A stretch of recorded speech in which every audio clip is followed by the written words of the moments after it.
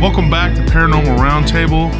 I'm your host, Josh Turner, and with me is my guest and, of course, my co-host, Barton Nunley.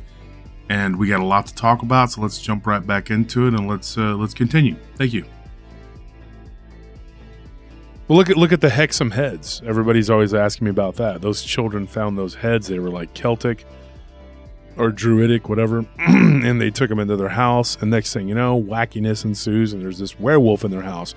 I did a show on I did a show called The Serbian Werewolf, and if anybody's listening, they want to go back and check that out. That one was a case that me and my brother covered, and we were Skyping with these people and talking to them, and they were showing us speaking of the Templars, they showed us a Templar sword that they had excavated, because what they essentially had happened was the guy had inherited a Serbian castle, or it was either he inherited it or he got it, and it was, but it took him like 20 years before he could move into it because of the wars. It had changed. It's like Berwick upon Tweed. It's like like that place, like in England, Scotland, whatever. It had changed hands multiple times. So when you have these, and it was like one side would take it and have it for a decade, then another side would take it because it was on the Serbian, Croatian, and there, all that Yugoslavia, the fracturing of it, and then the war in Kosovo. So it was a borderland castle. And the guy worked in Slovenia. He was a like a broker or whatever. He's business guy, always traveling. Well, his wife would be alone, and they had servants. They redid the barracks, what was originally ancient barracks, and they had fixed that up, and they were living in those, and they were digging and redoing the castle, the walls themselves. Everything else was kind of gutted. And so, but the walls were still intact, and they dug up what they told us was like a sarcophagus.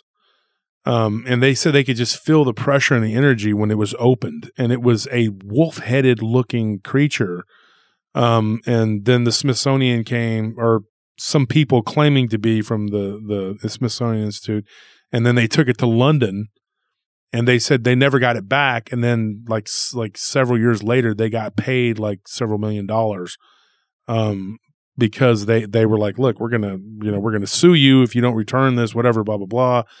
And so the case went on, and then they finally were given like money or something, restitution for. They said it was lost. Okay, yeah. So I thought, yeah, that's ridiculous. Well, this basically 8-9 foot tall creature started appearing at the foot of the bed, and there was a sword with the Templar symbol on it, and it was at the foot of the bed in a chest. And this creature was appearing at the foot of the bed, trying to open the chest on multiple occasions. It was even shot at, and the bullet just like went into the wall. And it was like an ethereal being, but it could manifest itself as physical. And then it was seen coming out of a portal, and it grabbed one of the housekeepers and tried to pull her into this portal, and it just freaked her out. She screamed and freaked out. And so to me, that smacks of a demonic entity, but it did have a precedent of a physical body. Yeah. Now, what that was, why it was buried with that sword, what that creature was, or what it had to do with anything, like it was like a giant with a wolf's head, I have no idea. Yeah, that would definitely be messed up. Yeah. So, I mean, I'm just like, when you look at this case, it's like what you said about the Ed and Lorraine Warren case. It's very similar to that, because I think you're dealing with a form of like demonic possession, oppression.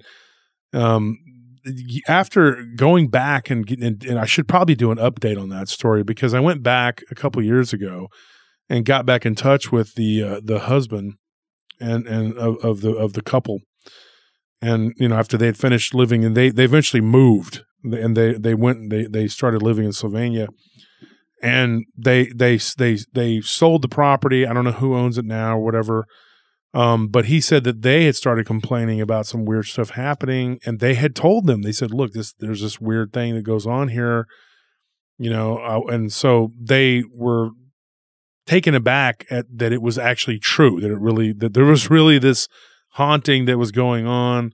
It did slow down considerably once they reburied the sword, because that's what I told them to do. I said, you need to get rid of that sword because that's probably not correct to have that, because if this thing is obsessing over it, that's what it wants. Well, I guess the people that moved in, they triggered it or something somehow. They like the haunting, and it kind of started back up. And so I think that when things change, it can set off, these happenings. And I should probably do an update on that. But there's a lot of weird stuff that goes behind that. And one of the housekeepers became, I guess for all intents and purposes, possessed. Like eyes rolling back in the head and joints and limbs popping and snapping and snarling and elongating face and all this other stuff. So I don't know. It's just really weird. But do you guys know anything about, have you probably heard of this, the Irish elemental It? Yes, I have. Yes. In Lep Castle? No, this one was it was a Serbo-Croatic area, in Serbia. Yeah. I know what you're talking about. That castle, that you're talking about, it was in the oubliette or whatever. Is that what you're talking about? Yeah. Yeah. So I believe the castle you're referring to, Patrick, is called Leap Castle. That could be. Yeah. I may have mispronounced that. Yeah. And Leap Castle is that's not the one, the Serbian one. The one else is a small, like it's a small enough for them to live, like it and not have to have a huge, Downton Abbey staff or whatever. Yeah, there was like bad stuff that happened there, like long time ago. But like I was saying, I knew someone that during an exorcism that the Irish elemental manifested, and it was a messed up thing. But this individual had seen it in childhood, and then eventually it quit seeing it. And when she quit seeing it, was because at that point it possessed her. So it was very strange, but it was really weird when that one came up. It was very strange, and the things it said were very strange. Like, and did this happen at Leap Castle in Ireland? No, it happened. It happened here in the United States. Oh, but it was a type of elemental. The person was of Irish descent or nationality, and it was linked to a generational curse. There's a lot of that, especially like if you look at the Irish traditions of like the Banshee. Yep. Yeah, yep. And people have told me of Irish descent. People have said that they've heard screaming or wailing. Yep. What I'll tell you about it is I've done some research on this. There is a Mexican folklore. It's of La Llorona. And La Llorona is basically what they call the crying lady. And the crying lady is only it's found in Mexican culture. It's not a Latin thing. It is not a Latino culture. It's not a Hispanic thing. It's strictly Mexican. And I think the reason is because it goes back to the siege of Tenochtitlan when the Spaniards were laying siege to the city, and they were, which in actuality, they were being laid siege to because they were on the inside at that point, and the Aztecs were on the outside, and they were actually, so it was kind of the opposite. But anyway, the city was falling, and all night long, there was a woman that was heard wailing in the final day of the battle, final night, whatever. She was like, my children, we are lost. So over time, the legend became of a woman who had drowned her children. There's all these different versions of it and why she did what she did. But that she wanted this man that was married and he didn't want to be with her. So she sacrificed her kids to the devil. Another version is that she drowned her kids in the river. That's always the same, though. They were always drowned in water. That's why she's seen around water. And so what ends up happening is she manifests to going across the water, and she's wailing, I want my children, I want my children. But the legend, I think, goes all the way back to the siege of Tenochtitlan. I think it's, as we say in Spanish, in the sangre, like in the blood. And I think what it is like you said, a generational curse. I think it goes beyond that. I think it's an entire, like a whole curse of an entire people. And I think it goes back to like a tulpa type thing where these people have put so much stock into this that they've created it. They've created La Llorona by their belief. It's like an archon, they've created this archon, and this thing has power. And I think that when I've heard of like Mexicans being by the river, people of Mexican descent, and they'll be with black or white people, or even like one story I heard where this guy, he was with another, like a Cuban and Puerto Rican friends of his, and I've heard this over and over again, and they don't see it. They will not see, they'll feel something, but they don't really see what the Mexican people see, because the Mexican people are taught from when they're kids. We grew up with these stories of La Chusa, Manos Peludos. We grew up with all these stories of these, the hairy hand is what the Manos Peludos is. And then, when you're reading this folklore or hearing these stories told to you, about all this stuff, La Chusa, the Hombre Lobo de Cadejo, then it becomes real. At some point when I saw the Hombre Lobo, then I knew that other things were real.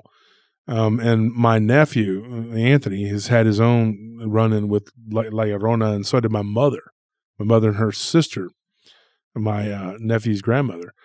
So, that they had, this is a real thing, and she's telling us, look, we saw this woman coming across the San Gabriel River.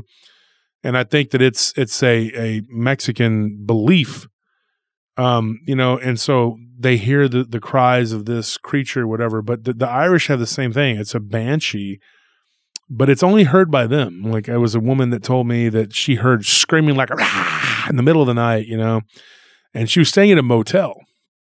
And she was staying in a motel in Memphis, and she woke up to hearing this screaming, just ear piercing screaming. She tells her husband, "You didn't hear that?"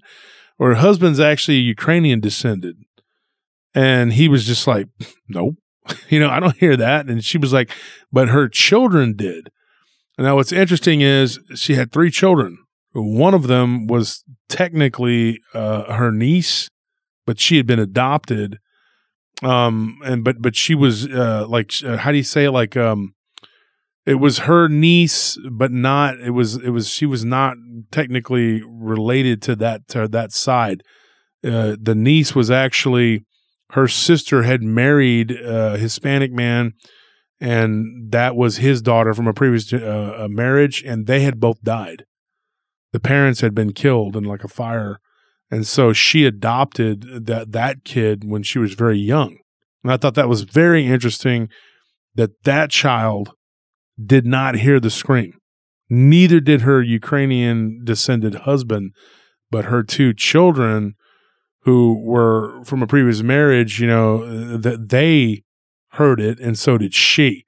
Now, after the screaming, she gets a call 3 a.m, about an hour after the scream, that her aunt had died.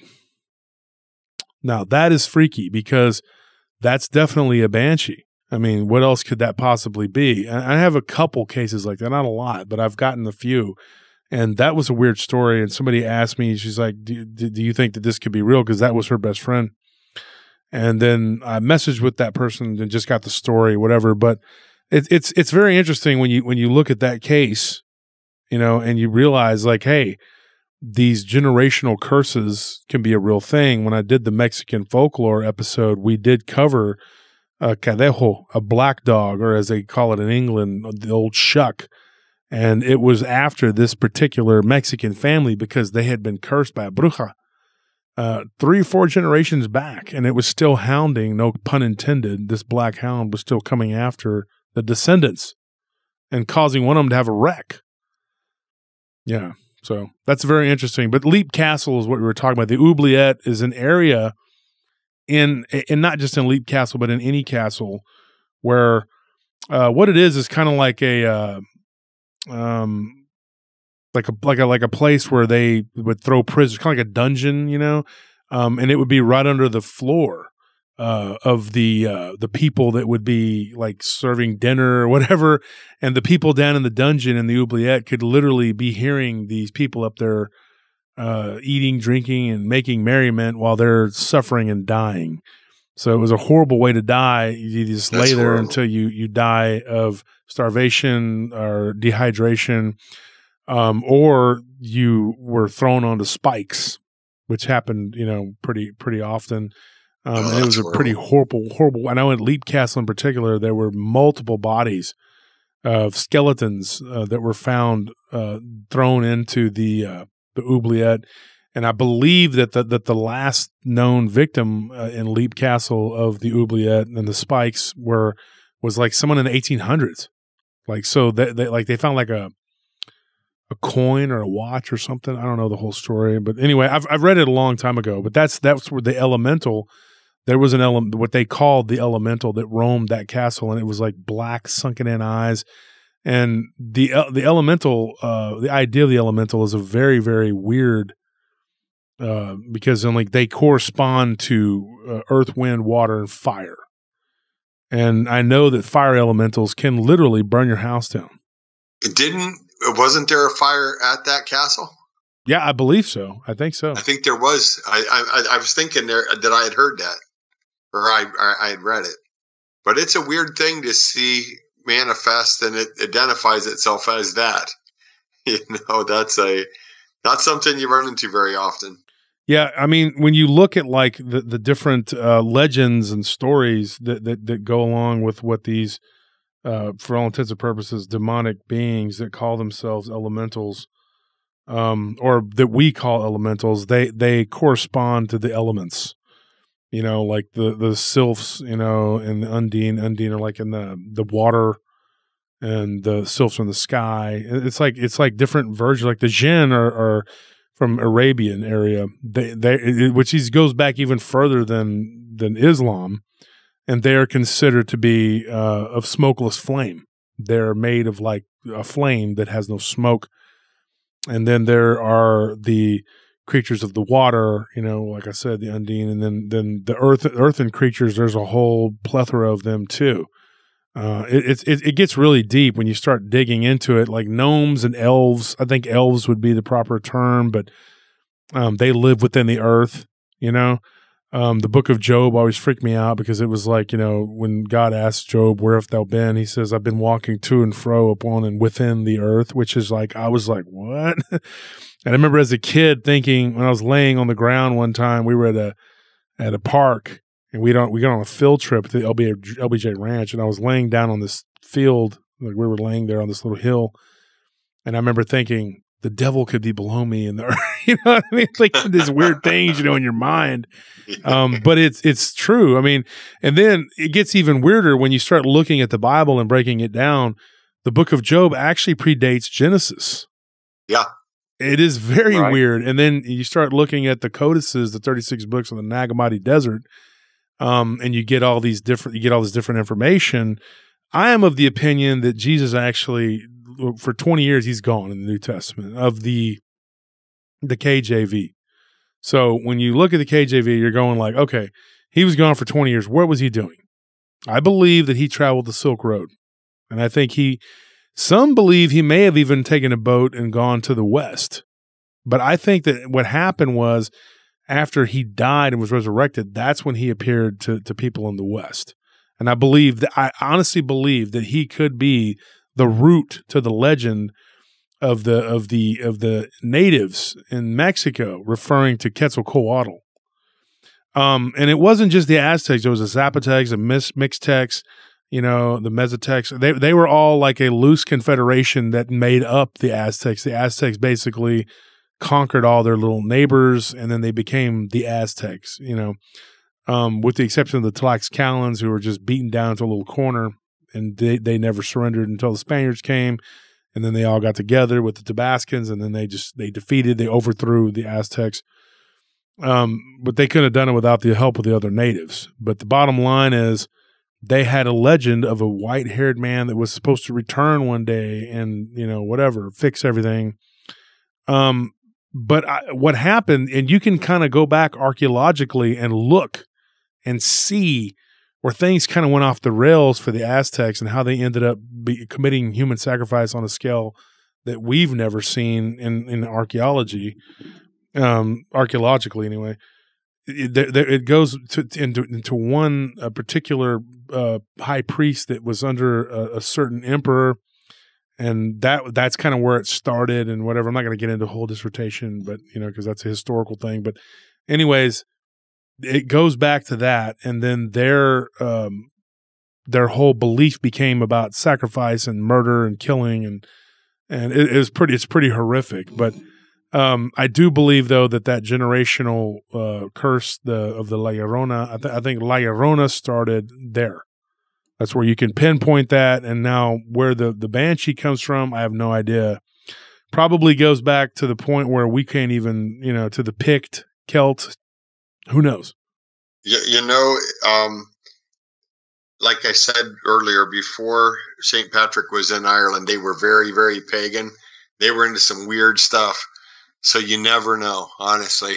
I'm sure all kinds of doors get opened in those kind of cultures, Mm-hmm. So it's hard to tell. I got a question for you, Patrick. In your experience and what you've learned in dealing with, as you are a Protestant, right? A Protestant exorcist, yes. Basically. Yes. Yes. And when you have demanded of an evil entity or spirit, do you ask them to say their name, right? That's how you have to get control of the situation. Yeah, basically, here's what I'm looking for. I'm looking for who they are, what legal right they have to be there. You're going to want to identify what right gave them, or what gave them a legal right to be there, and then who they are. And then you're going to basically undo that. Which one way of doing that is making them renounce their own legal right to being there, because then they're confessing their own doom, basically. But those are the main things. Yeah, I want to know who they are, because I think number one, when okay, I'll give you an example. If you know the demon's name. Now, a lot of times if I'm dealing with a Jezebel spirit, when that thing comes up, I don't even need I'll confirm, but I know it. I know its attitude. I know the way it comes across. Very, very arrogant. And I know that one, but I'll still confirm that that's what it is. But okay, if they have a Jezebel, there's going to be like one of probably 4 or 5 different ways that thing got in. It's either going to have gotten in through a generational curse, through some kind of witchcraft in the ancestry. Very probably most likely, it got in through some kinds of sexual abuse that person went through, or something really traumatic like that. By knowing those things, like a lot of times you can figure out how the demon got in by who it is and what its name is. Because its name, if you know its function as well, then you're going to be able to basically figure out and understand what opened the door to this thing. Like if a person, let's say a kid gets abused really bad, so they determine that they want to control everything so no one can ever hurt them again. Well, that's understandable, but eventually that controlling spirit gets overrun with. You end up with a demon that is extremely controlling, and that has to be dealt with. But also, a lot of times, healing needs to happen to that person for what they went through. If it was an abuse situation, so they can be healed, of all the trauma that they experienced. Witchcraft will open a person up to a Jezebel spirit as well, because the whole purpose of witchcraft is controlling others. So by conjuring demons that control others and doing all those things, your whole purpose of doing that is control. So therefore, a Jezebel is a controlling spirit. There's a good chance you're getting that. And then that's a curse again that can go on through generations after that person. Yeah. It's weird because a lot of times things inadvertently become, you know what I mean? Like someone goes out of their way to try to not do something or not be something, and then it happens Yes. by their own, you know what I mean? It's weird. Yep. Like sexual abuse and like you said, just like certain, and this is an analogy, but certain medications, like it's like, if they're meant to do a certain thing, but if you take enough of it, it causes the problem. Yeah. And you're going like, okay, you're back to square one. But that's just the sort of the nature of the existence in itself. It's a circle. You know what I mean? It is. It's just a big circle. And I'll tell you something I learned that is, I think, happens more often than we know, because it's a great defense if you're a demon. And that is the deaf and dumb spirit. That's out of Mark chapter 9. And that spirit won't really talk. It's deaf and it's dumb. It won't really talk. So you don't know it's there. But it gets worse. If it does manifest and it doesn't talk, if you have not fasted, you cannot cast it out. And a lot of the versions of the Bible have taken out a key element of Mark chapter 9. And that is that, this guy brought his son to the disciples. His son was possessed with a demon, and the disciples couldn't cast it out.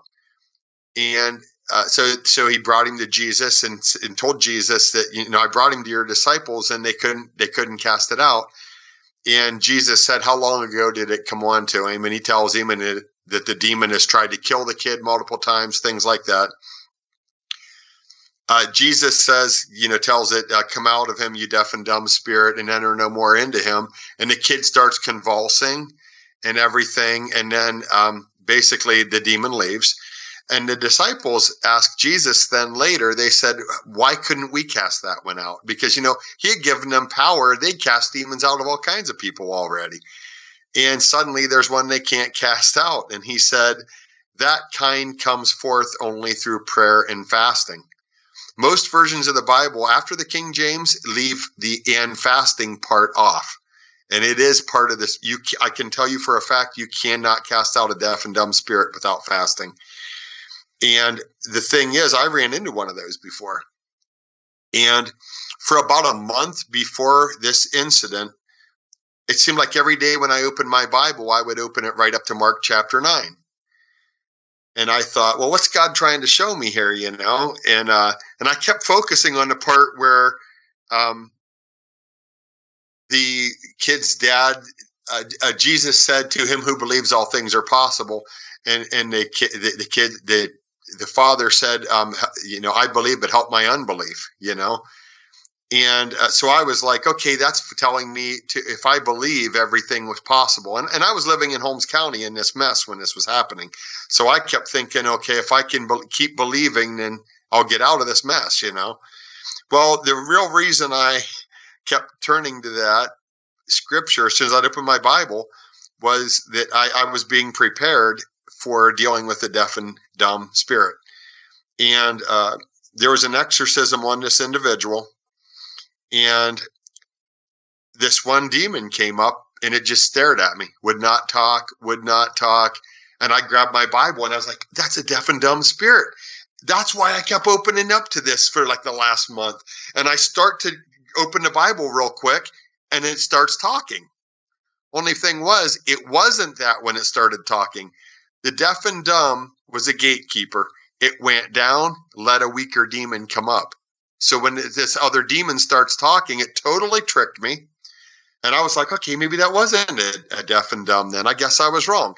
Well, I cast out that one and some other ones. We did quite a few that night that we cast out. Well, this individual ends up later is in church, like a month or two later, whatever, is in church and goes forward to the altar to pray and feels like the demons are going to start. There's still something there and it's going to manifest. And she said, I had to get out of there because I knew nobody would know what to do. And she got up to leave, and she was walking to her car, and she heard somebody behind her calling her name, turned around. There's nobody there. So these individuals, this person ended up contacting my family and went to my mom's house. And they're telling me, you need to get out here and help us. And I was so down with everything I had been going through. I was like, I'm in no condition to deal with that right now. If I come down there, it's going to beat me. I can't do it. No, you need to come down because this thing reacts every time we say we're calling you. And I was like, well, I got to pray first. And I hadn't eaten since the previous day. So I thought, well, I'm going to wait till I feel that God tells me, okay, it's time to go. You've prayed enough, you've fasted enough, So I prayed until I felt like, okay, I'm ready to go. This is good, And I didn't eat anything. I kept going with the fasting. And when I got to that house, I went in a side door, and that individual had gone into the bathroom. And her husband had his foot in the door so she couldn't slam the door. And because you got to watch somebody that's possessed. If they get in a position where they can isolate themselves, the demons can take over and hurt them, or cause them to hurt themselves. So I'm whispering, to my mom and people in my family and saying, what's going on? I'm whispering. And all of a sudden that thing started. There's no way that they even knew I was there. The demon did, and the demon started freaking out. And it's just like the way it's described in Mark chapter 9. Very theatrical, very violent, but it doesn't talk. It was groaning like a mute, like a person that can't talk. It tries to, and it's just groaning. That's what it was doing. I go running down, fling the door open, and I held my Bible against the person, and they literally went unconscious when I did that. We got this individual into a chair. People in my family were helping me hold the person down. I was, basically at that point, I was like, I never dealt with a deaf and dumb before. So here's what I just did, what I felt the Holy Spirit led me to do. I opened the Bible to Mark chapter 9 and started reading it out loud. And I think, even though that thing might be deaf or whatever, it knows what you are doing, and there's authority in what you're saying regardless. And this individual was getting up out of the chair with one of my relatives holding him down, and that relative is probably 250 pounds.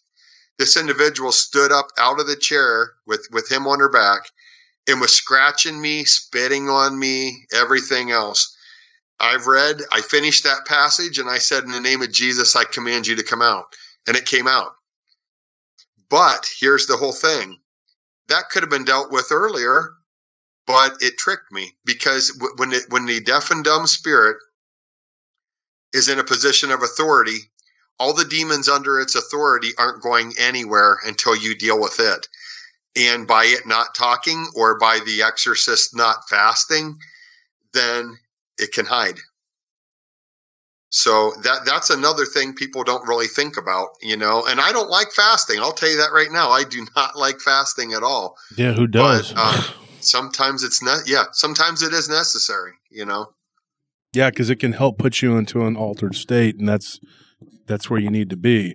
But Patrick, it's been interesting, and we've gone on 4 hours here.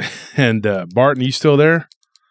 Oh yeah. Yeah, it's been very interesting, Brother. very good.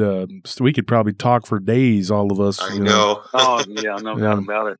But Patrick, like me and Barton, we always tell everybody, you're one of us. You're part of the Paranormal Roundtable team, family, whatever you want to call it. I believe you're in the Paranormal Roundtable group, and when this drops, we'll definitely drop your episode on there. And what I would like to do for your episode is to give away for each one of these episodes one of your books. So if you could hit me up so I could buy some of your books. Do you have any that I could get that you could sign for the fans? Right now, everything goes through the publisher. Let me contact the publisher, and well, I'll see how quick I can get books. Yeah, well, it doesn't have to be any big hurry, but the fans would definitely would love to be able to give them a copy of your book for the show, because I am probably going to pick. I'm going to drop each individual episode that we're doing. We're doing, like, I think how many hours have we recorded now, Barton? 20. Probably. I don't know, more than that, brother. Yeah, we've recorded a lot. It's been a whirlwind. We had yesterday. Quite a bit. And we recorded, and we've only not recorded. It's more like what days haven't we recorded? But you were on our hit list, Patrick, so we could get you on here and get it done. And it was good and we talked, and it was 4 hours, and it was not boring. Yeah. So we had it's interesting, very interesting. Yeah. So definitely like to and tell everybody where we can find you at. Actually, you can find me on Facebook. That's probably the easiest place. And my name's spelled a little weird, not like how most people think it would be. It's Meechan is my spelling on my last name, and Patrick. I am on Facebook, and all of my books are available at Amazon, Nightmare in Holmes County and 225th Street. And there will be more here in the future. Yeah. What are you working on? Couple of different ones. One of them is going to be called Shadows and Light, and it's going to tell multiple stories of cases I dealt with and cases that another person that I researched, but another person I know went through, and another individual that went to church with that person actually dealt with the demons in their house. It's a fascinating story with a lot of history to it. So that's going to be one of them. And then I'm going to talk about, exorcisms I've done, and then also houses I've dealt with besides my own. But pretty incredible stories, I will tell you. I mean, it's unbelievable. I'll tell you this much: in the wrong environment, a person can get possessed, and that possession can affect their health in very, very negative ways. And going through the deliverance can literally bring a miracle in their life, and they can be completely delivered of a fatal sickness. That's one of the stories that is going to be in the book. An individual that was basically dying, and based on one of the stories this individual told me, I kept thinking, I think that some of this might be demonic, and that's causing the cancer, a very fatal form of cancer. And so when we went to the house, I addressed that. This individual went back to the doctor, and they had pancreatic cancer, and it was gone. That individual is still alive. Wow. Just watched one of his daughters get married. That was clear back in 2014. This individual is still alive. I'm sure would not have, seen the end of 2015 with pancreatic cancer had that not happened. But and it's all God. It's not me. It's God. But I mean, that's the authority. Right. That's the authority we have. If and there's cancer that's cancer, and it's a disease. But there's also, demons can bring disease too. If people only knew that we have the power over them given to us by God, not the other way around. And that's the sad thing. You'll see, think of like a little small chihuahua that bosses around a bigger dog, and the big dog doesn't even realize that it has the ability to just like eat it in one bite. That's literally what we're dealing with, because the power of Satan is nothing compared to the power of God. The power of darkness is just the absence of light. That's all it is. Yeah. Yeah, and the other thing I'll say very quickly, because I think this is key, and people need to know this, is we have the keys to the kingdom. If you're a born again Christian, if you follow Jesus, you have the keys to the kingdom, and the keys to the kingdom are binding and loosing. Jesus said, "I've given you the keys to the kingdom, and whatsoever you bind on earth is bound in heaven, and whatsoever you loose on earth is loosed in heaven." That means you have agreement in heaven when you bind a demon. There's a thing, something that happens in the heavens that enforces that, and I believe it's angels. You know, you can loose a person from bondage. When you do that on earth, there's agreement in heaven. You know, and that's a key part of deliverance, whether you're talking a person being delivered of demon possession or a house or a property. That is very important. You know, once you identify, you know, what are the legal rights, and then you take your authority to bind and loose and you use it, you exercise that. So I just wanted to say that because that's a huge key to deliverance. So right, you're like a real life John Constantine, Patrick. Not really, but thank you.